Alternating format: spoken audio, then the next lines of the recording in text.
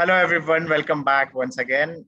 In this video, we will see the mock Viva for retail management. And for this mock Viva, I have with me Khushi Bhatevara. Hello Khushi. Hello everyone, hello sir. Can you please introduce yourself and tell me what did you do in the project? Yes, sir. My name is Khushi Bhatevara. I am a BBA student as my specialization marketing. I am here to talk about the business exposure project which you have given us such a great opportunity to study on. It is under the subject retail management, and I have taken Westside as my case study. Okay, Khushi, there are a lot of other brands or other multinational apparel stores rather they operate, and they do have their existence here. But still, why did you selected only Westside? Why not some other store? I had options of selecting other brands too, but Westside is one of the fastest growing retail store in India. It is established in more than 42 cities. So it gives me opportunity and lot of content to study about it because it has men's, women, and kids as their products, selling products. So it was a very great experience using Westside as my case study. Good.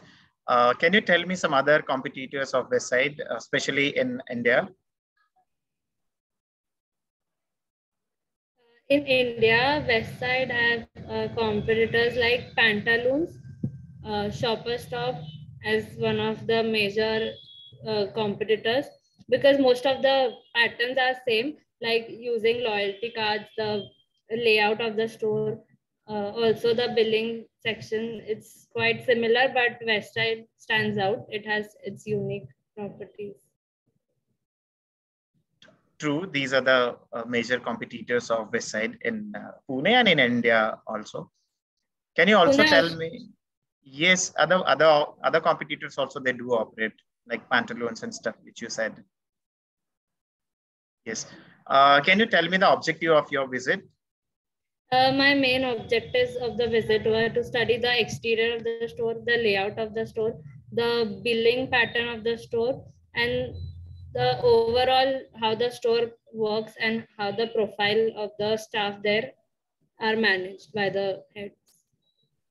Okay, you mentioned one of your objective was to study the store layout. So can you tell me the types of layouts? The types of layouts. So this in particular, Westside has grid layout. I also under my observation, I had two observations that it is very easy for the staff to clean the grid layout because the space between the racks are distinct, and also for the customers there is no confusion what to buy and from where everything is displayed and showcased very well to the consumers. Okay. Can you tell me the kind of products or the merchandise they do offer to their customers? Yes, Westside is one of the brand which gained its private label in less than a year. 97% of the products which are sold in Westside are under their private label. And other than private labeling, they also have products like Luna Blue, the products under the beauty segment, which they cannot manufacture because they have a lot of other varieties. They'll soon start manufacturing of the beauty products also. The lipsticks, the fragrance, and the compacts and all are other than private label. You mentioned one term, private labeled brand. So what does it mean? Private label brands are the brands which sell their own products and in their own store. They don't have to take products from other well-known brands and market them and sell under Westside. So what Westside does is they manufacture own casual wears, the clothing of the Westside under the name of the new marketing campaign they introduced was Neon, and the clothing they manufactured they sell under the private label. Okay. You had also mentioned about the category of the goods, and one category you mentioned was a beauty product, right? So can you tell me which was the major category of the products been made available by the Westside? Like as you said, beauty products, maybe apparel or footwears and stuff? The main focus of Westside, they initially started with the clothing brand, which is the apparel where it's the key of Westside. The major segment of the Westside is covered by the clothing, the apparel wear, and rest of them are just additional. Okay. You mentioned about the apparel.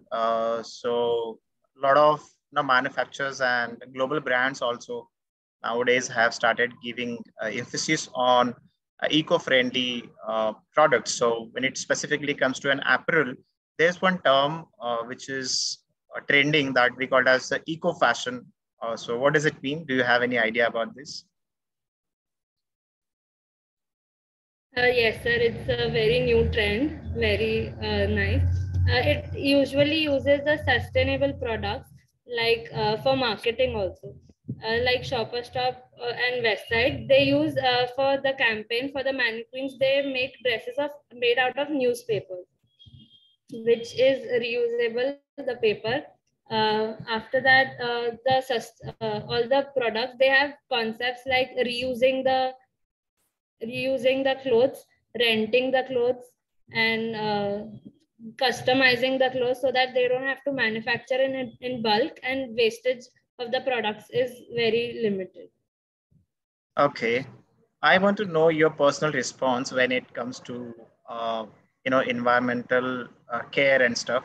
So, like, let's say, for example, there's one regular category of the good when it comes to an apparel, and second is specifically, eco fashion and stuff. So, if the choice is given to you, which one you will prefer to, select or choose?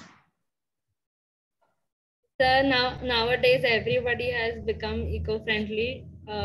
Unfortunately, thanks to COVID-19.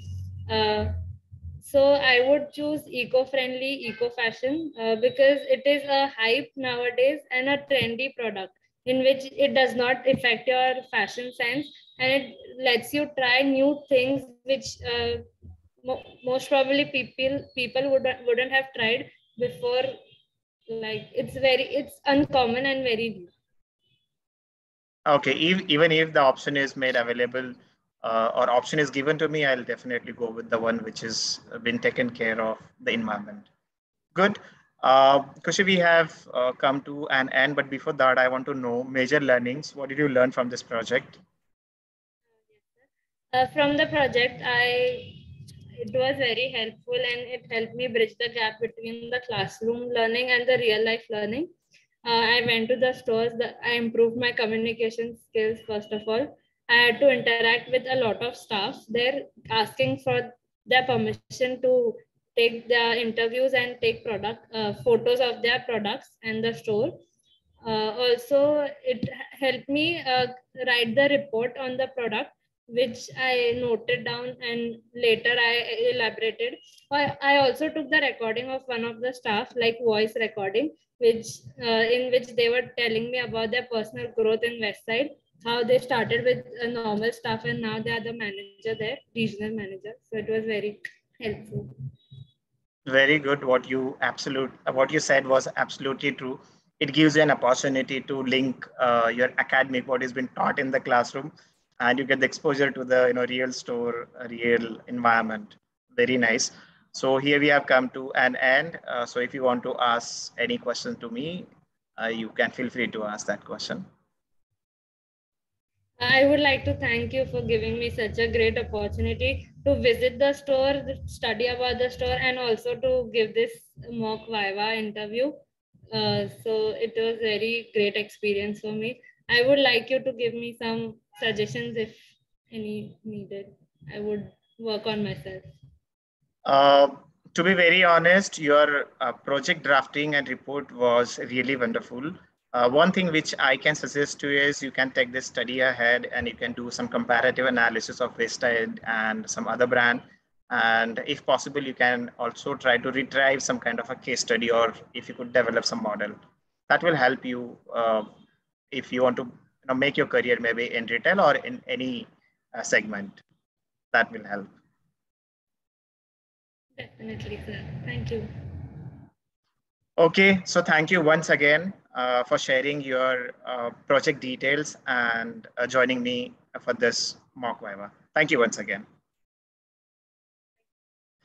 Disclaimer, this video has been recorded and uploaded for the study purpose, for the education purpose only. If you have liked, please do hit on the like button, share, and subscribe the channel. Thank you so much.